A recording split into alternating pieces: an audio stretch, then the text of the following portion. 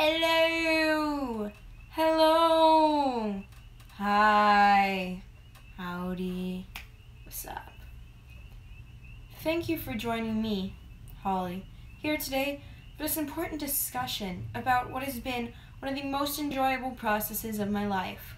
I am proud of myself, I am proud of my partner, and I'm proud of my instructor for helping me pass driver's ed.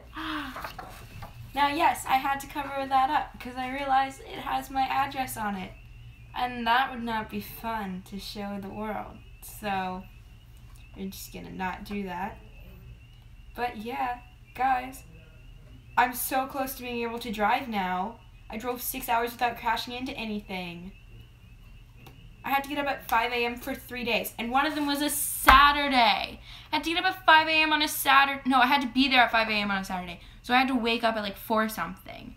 It's ridiculous, but it was so much fun. We got donuts like every day, except I got cake one day.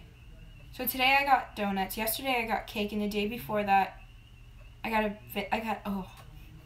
a chicken filet biscuit and fries from Bojangles.